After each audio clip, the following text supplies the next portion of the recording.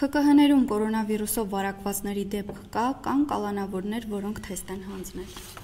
Կան թեստ հանձնողներ, բոլորի դեպքում բացասական է արդյունքը, ոչ մի վարակակիր այս բային քրեակատարողական հիմնարկներում չունենք, ամեն դեպքում կանխարգելիչ միջոցառումներ իրականացվել են տվյալ դեպքերին արագ արձագանքելու համար եւ քանի որ երկար ժամանակ շահարկվում է այն հարցը, որ քրեակատարողական հիմնարկներում այլ երկրների օրինակով պետք է համաներում իրականացնել, որտեղ շատ վտանգավոր է եւ այլն, ես ընդհանրապես խորհուրդ եմ տալի Իտալիայում, Իրանում բեռնվածության տվյալները վիճակագրական ուսումնասիրել 120, 150, որոշ երկրներում 200%, իսկ Հայաստանում բեռնվածության ցուցանիշը 43-4-ի շրջակայքում է, այսինքն մենք չունենք այնպիսի իրավիճակ, որ կրիտիկական վիճակ է եւ դիմենք այդպիսի ծայրահեղ միջոցների համաներման բեռնաթափենք մեր քրեակատարողական հիմնարկները։ Նման խնդիր չունենք։